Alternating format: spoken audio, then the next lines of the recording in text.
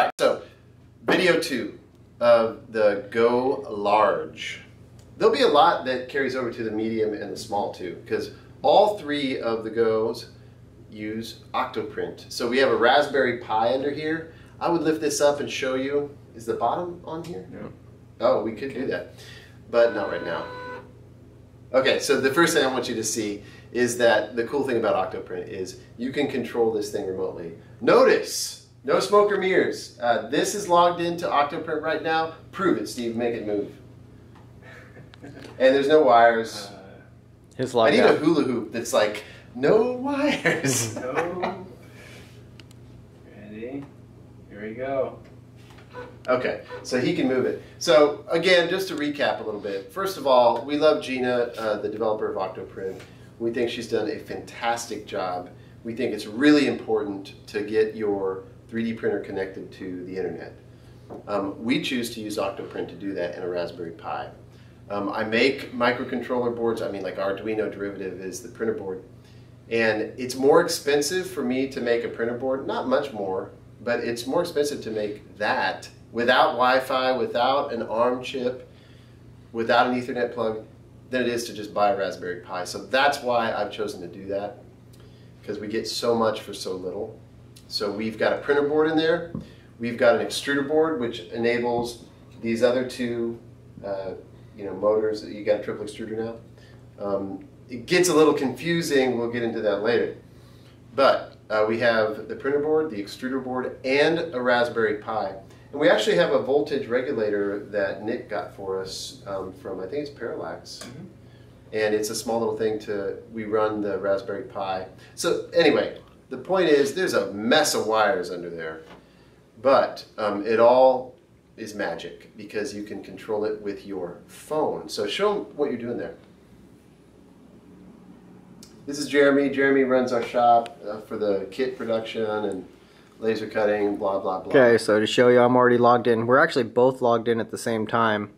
So that's pretty cool. So my phone. Can I log in too? Yep. Now let's talk about the process. So yep, we're moving it right now. Let's talk about the process. So when you first pull up Octoprint for the very first time, again, it's an ad hoc network. So it's going to say Go Large Network.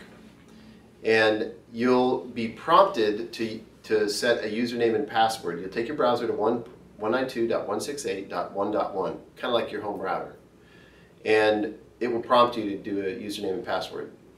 Even though you have the option to ignore that, you make your decision now and you got to live with it. So I highly recommend you pick a username and password, okay? So do that. It's going to go through a series of reboots. It's going to reset. Basically, it's going to take some time, so get ready to wait. But I highly recommend you go to octoprint.org and follow the instructions there, dig into the community. There's a lot of improvements we can make to Octoprint. We've talked to Gina about some of the things that we would love to do. But it's open source, it's awesome, use it. But be prepared because there's a little bit of, it's a little finicky. This is early. I mean, this is this the first bots that we've shipped with Raspberry Pi and like bolted to the board? Yeah, okay. Mm-hmm. So we're all in, but be patient and help us make this better, okay? So he's logged in. He's logged in on a phone. He's logged in on a Mac. You can do it on Windows. You can do it on an iPad, an Android, Windows. It's a browser. It's a browser. So that's the beauty of it, right? All right. So we're logged in and we're moving, and I've asked him to heat things up. So we're heated up? We are. We have heated up all 3. So what I like to do, by the way, a little tip, when you heat these things up, make sure you have plastic in there because we want to make sure there's some. We want to make sure we're not going to char the plastic. It's always real soupy right at the beginning. We don't want the plastic to char in there and kind of basically, yesterday we were getting the first one, it'll clog it. So if you have these up to temp, definitely get some plastic in there. So we've now determined that we can connect to the bot. We can move the bot, we can control it through Octoprint. So there's a couple of things that we're going to do. And we're going to do that in the next video, but I want to show, did you pull up a calibration cube, or which one do you have pulled up? We have both ready to go. Okay, so what we're going to do is, why don't we, I'm going to put a spool on here, and let's do a calibration cube and just start it printing. This is totally raw as far as like, this, does it look staged? But there's two things we want to know. Can we print a cube, and how does it print?